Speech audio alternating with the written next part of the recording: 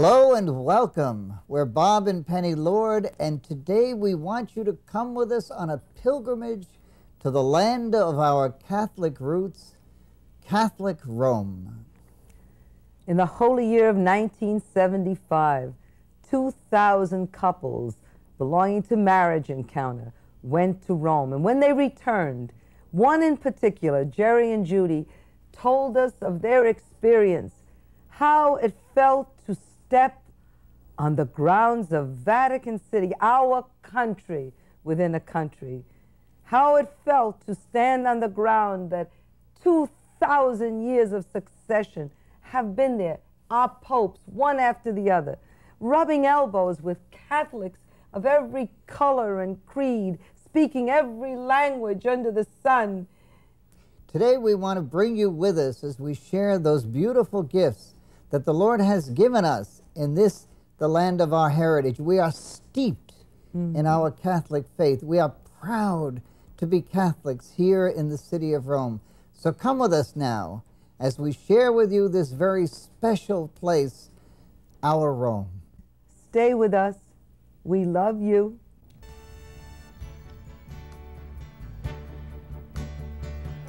They say that all roads lead to Rome. For us Catholics, all roads lead to St. Peter's Basilica and Vatican City, the heart of Christianity, the roots of our church, built over the tomb where our first Pope, Peter, was crucified upside down. Since the Middle Ages, there has been a tradition in our church to come to Rome to celebrate a holy year every 25 years. In 1983, Pope John Paul II instituted a very special holy year in honor of the 1950th anniversary of the death of our Lord Jesus, and gave holy year indulgences all over the world. It was a beautiful, faith-filled event, especially for anyone who had never experienced the holy year. The next holy year will be in the year 2000. St. Peter's Basilica has been, until recently, the largest church in the world. But St. Peter's will always be steeped in the traditions of our church. Inspired works of Michelangelo can be seen throughout the church. The great domes sweeping up towards heaven. The beautiful image of Our Lady and Son, Michelangelo's Pietà. Mother and son at the most crucial point in Mary's life, holding the dead Jesus in her arms. Down the main aisle, up along the sides of the walls of St. Peter's, are statues of saints who were involved with children and education. On the four corners of the main altar, there are statues of saints who had to do with our Lord's public ministry. Then we come to the tomb where our first Pope Peter is buried, above the place on the same hill where he was crucified upside down. Most of our popes have been buried here in the crypt of St. Peter's Basilica, beside their mentor and forefather, St. Peter. St. Pius X, whose body has never decomposed, is up on the main altar. He wears a silver face mask.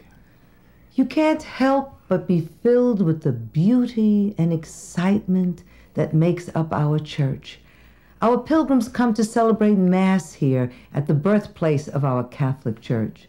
One of our groups is celebrating Mass in the Hungarian chapel in the lower level of St. Peter's. It is so awesome to be able to come here and be a part of that which makes our church great. Every Sunday, our Pope speaks to the faithful from a window here at the papal apartments. He gives them a talk, prays with them, and imparts his apostolic blessing. The only time the Pope is not here is during the summertime, when it gets too hot to stay in Rome. Then he goes to Castel Gandolfo, but every Sunday he comes out to the balcony and gives his blessing to the people. Questo mese di agosto, che benedica Dio Onnipotente, Padre, Figlio e Spirito Santo. Amen. Because St. Peter's Basilica and Vatican City are such an important part of the history of our church, Most of the treasures of our church are kept in the Vatican Museum. All the miracles we speak about in our books and videos are documented on the walls and ceilings of the Vatican Museum. Here, on the way to the Sistine Chapel, we see the cave of St. Michael and the miracle there. The holy house of Loreto when Our Lady is transported. We see St. Anthony preaching to the fish when the others would not listen. We see here an incident where the angels are helping the saints. St. Francis of Assisi receiving the stigmata when everything was taken from him. History in the making. Here we are seeing what we've been gifted with, affirmations of the truths of our church being taught to us in art. All the things we believe in are painted here on the walls of the Vatican Museum. Everything leads to the Sistine Chapel. It's very important when you look at the Sistine Chapel at the Last Judgment, you become aware that this is no longer the Jesus of mercy. No longer our God of mercy, He is our God of justice. And we must realize that the time will come when justice will take over from mercy. But a younger Michelangelo painted the ceiling of the Sistine Chapel with life, excitement, and hope. In that, he painted the creation of the world. We also pay tribute to our first pope, for whom the basilica has been named and dedicated St. Peter and his, yes, the crucifixion. St. John Lateran has been the cathedral of Rome from the very beginning, and as such, it is the church of the Bishop of Rome. Our Pope, John Paul II, is Bishop of Rome. And so this church, dedicated to Saints John the Baptist and John the Beloved, is considered the church of our Pope. It's extremely important, this church, because it was the church that was donated to our popes by the Emperor Constantine, the emperor who made Christianity a national religion in Rome, who broke the bonds of persecution and set the church free through the intercession of St. Michael the Archangel. Constantine had a vision before a battle where he saw St. Michael aiding him in winning the victory over his enemies. After the battle was over and he had been victorious, in thanksgiving he converted to Christianity. He gave the church freedom in Rome, and later he made it the national religion of the country. From there it became the official religion of the entire Roman world. St. John Lateran, in its original form, is the oldest church in Rome. The land was donated by the Lateran family, and the cathedral is located on the Lateran Hill. Thus the name St. John in Lateran. It was the first church founded by Constantine after Christianity was accepted in Rome. We go from St. John Lateran to St. Mary Major, the largest and major church in honor of Our Lady, and the oldest church dedicated to Mary in Rome. There is a strong tradition as to how this church received its name. At the end of the 4th century, Pope Liberius asked Our Lady to tell him where the major church in honor of her should be built in Rome. On August the 5th, on this spot, which is called Esquiline Hill, it began to snow. A very fervent man had an apparition of Our Lady in which she told him to go to the Pope and tell them this was where she wanted the basilica to be built, and that he was to use his funds to help the Pope build the church, which he did. The basilica has been revitalized over the centuries, but the symbol of Our Lady, the Queen of Peace, is so strong here. She has such a firm, protective grip on her child and on her church. There is a special chapel dedicated to Our Lady of the Snows. It's here that the miracle is depicted, in which the snow fell on the 5th of August. Every year on this day, millions of white rose petals are taken up to the roof of the church and thrown down to the people as a reenactment of the miracle of the snow.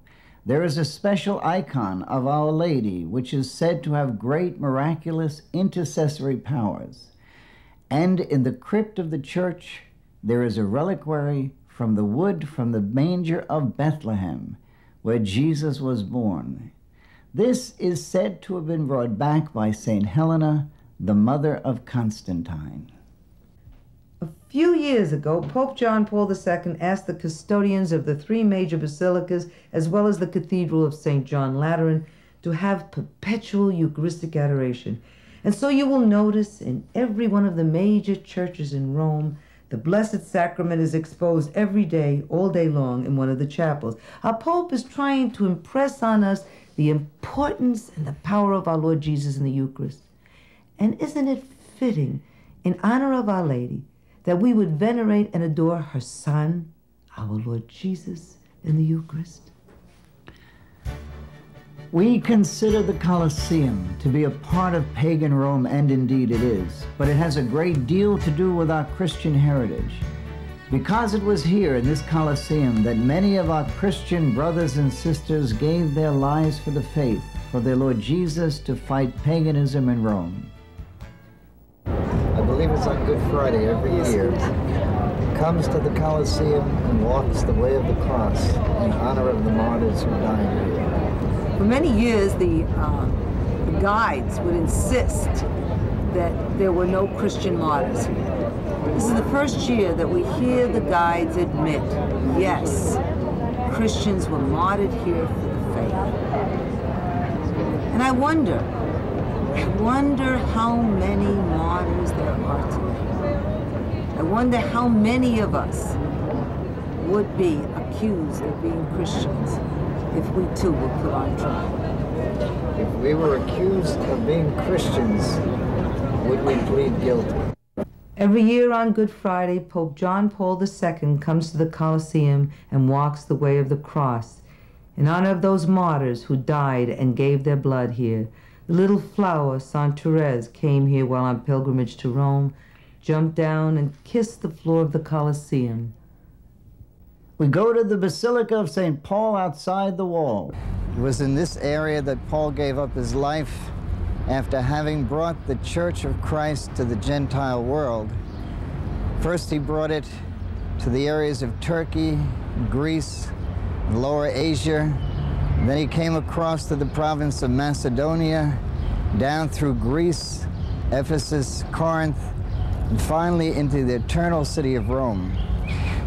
Paul is the evangelist of the Church of the Gentiles. Without Paul, we really would not have had the Church of the Gentiles as we know it today.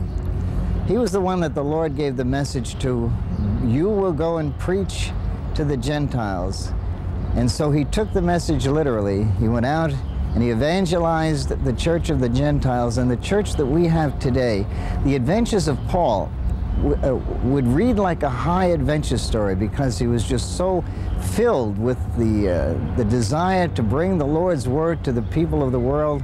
He just went all over the place, and he finally ended up here. It was in this area that he was beheaded at the end of his life. I think Paul is exactly what we're talking about when we say holy, set aside, a contradiction in the world.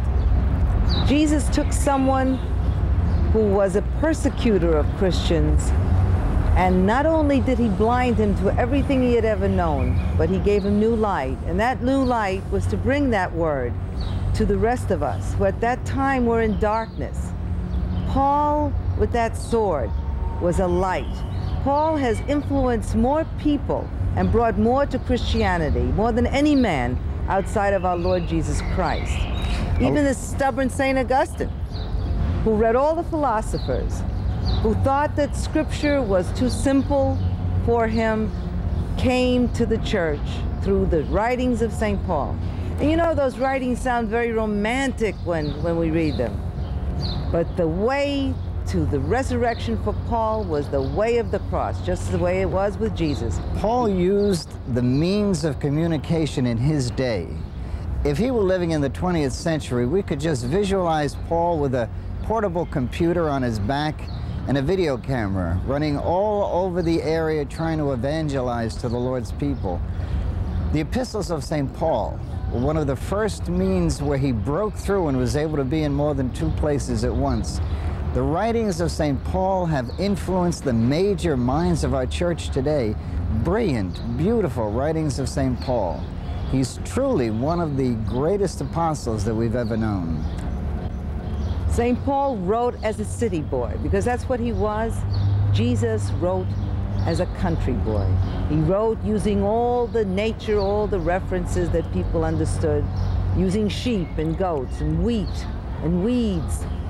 Paul said things like, I have run a good race. I have fought the good fight. And it's here that after the church became legitimate in the time of Constantine, the bones of St. Paul were brought back here, and they were dedicated in this church. The tomb of St. Paul is here in this church.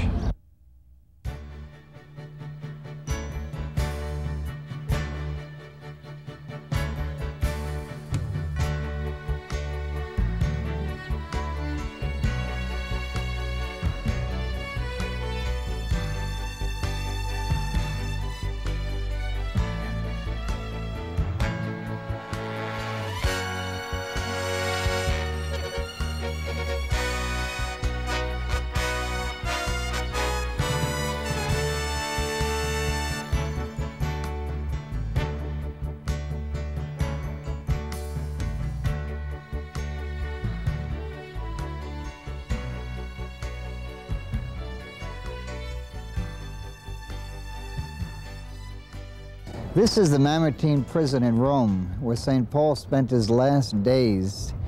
Nero had burned down the city of Rome and needed somebody to blame, so he blamed the Christians. They went on a rampage, persecuting all the Christians, and they found Paul as being one of the heads of the Christians and put him into prison here. It's a dungeon. It's very dark and damp and dank downstairs, and if you could believe it, Paul wrote some of his most beautiful letters, the letters to the Philippians, here in this dungeon. You know, as we look around, and if you look around at the surrounding area here, what you see are ruins. Ruins of a very proud civilization. And yet, this man who wrote letters, who was rejected, who was persecuted. By man's standard, he was a failure.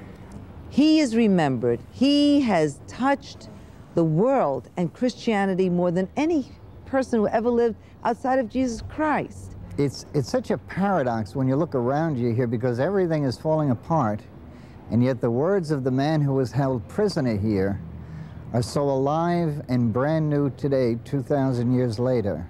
So accountable, so touchable. He didn't write big books. He didn't write novels. He wrote letters, and they were letters of love. In researching Teresa of Avila, I did quite a bit of research on a contemporary of her time, which was Luther. And when Martin Luther got disillusioned, he spoke of the people as unruly, barbaric, using the unkindest terms. But Paul, who most of the time was ignored, who had to face the worst permissiveness of the Greeks and the Romans, always spoke with love.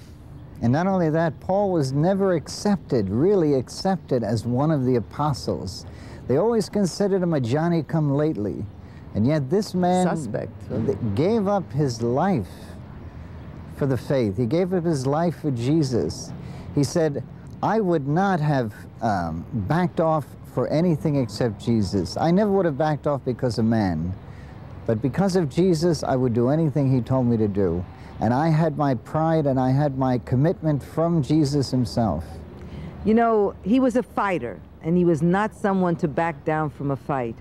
But after he had a vision of heaven, his desire, his one desire on earth, was to be with the Father and the Son and the Holy Spirit. This was the last home of St. Paul. Quite unlike the first imprisonment where he had house arrest and he was free to have people come and he could speak to them and convert them, This is where he wound up. This is where the end of his life he stayed. It's hard to really visualize how bad it was at that time. There were no lights here. There was no air. Here we have a fan that tries to suck out the dry air, but there was none of that during the time of Paul. And yet Paul wrote some of the most beautiful letters he had ever written here in the Mamertine prison. He wrote his last testimony, his letter to Timothy, where he said, "I have run the good race," and he was ready to go. He was ready to go to the Father. At this point, Paul was old and tired. He was waiting to go back to the Father for his reward. And at one given point, he heard footsteps of soldiers above him on the street above, and they came down to get him. And he knew that this was his time to go to the Father.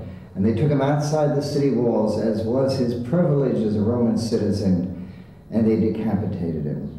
And thus ended, as far as they knew, Paul. But Paul has been with us for the last 2,000 years and will continue to stay with us as long as there is a church, because the writings of St. Paul are some of the strongest writings we have ever had in the history of our church. We thank our Lord Jesus for the gift of St. Paul, and we thank Paul for the work that he did to bring the church to the Gentiles, the church to Rome, and from Rome it spread out all over the world.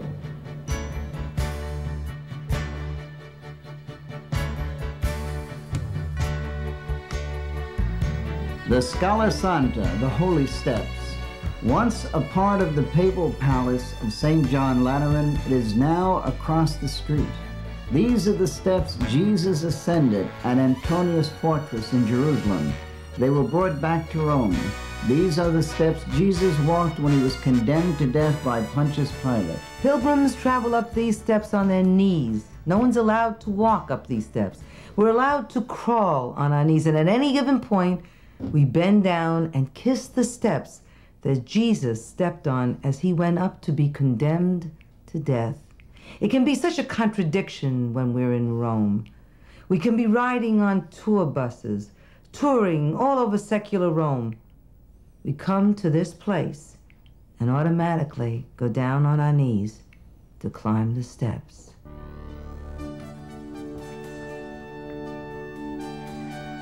We visited the catacombs.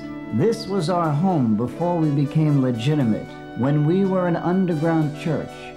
We celebrated Mass here. We met as a community. We buried our dead here. There are tombs for infants, young people, families all over this area. The Via Appia Antica on the outskirts of Rome. The Romans would always honor a burial place. They knew the Christians were burying their dead here, but they would never molest or desecrate tombs. The gift of the catacombs was a gift we were given, that nothing bad will ever happen here. The first feast of Saints Peter and Paul was celebrated down in the catacomb of Saint Sebastian. Here, we stand above the tombs of martyrs. It's a fitting tribute to ending our pilgrimage to Rome, here at the catacombs.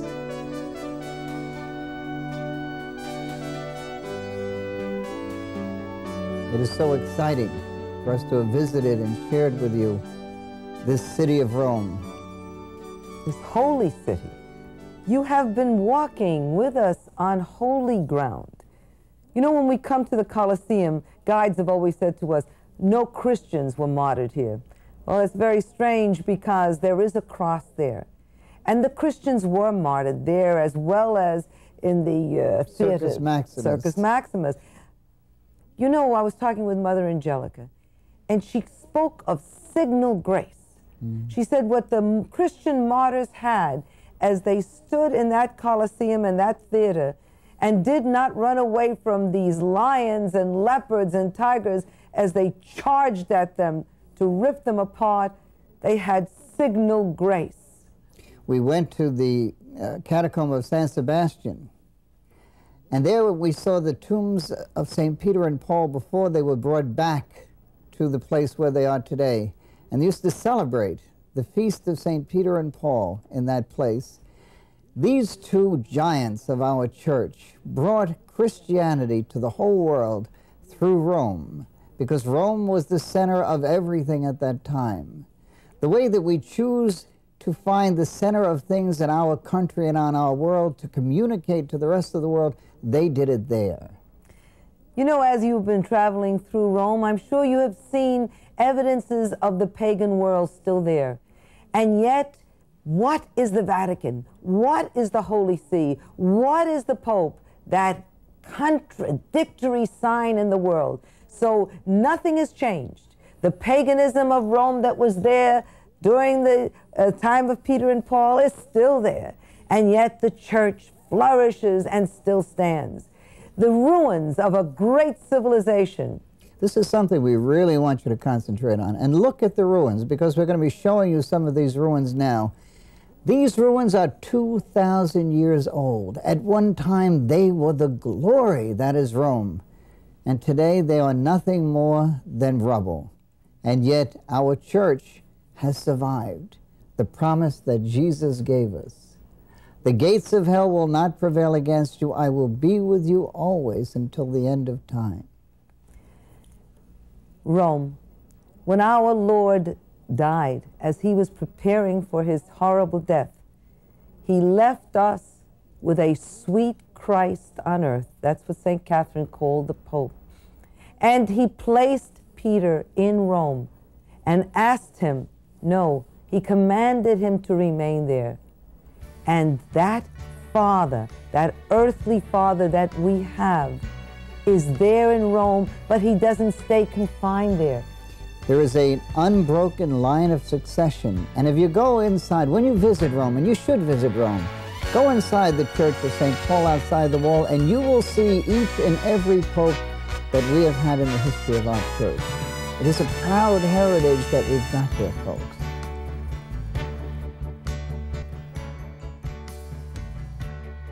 Write us at the address on our screen, or call us in the United States at 1-800-633-2484. We love you.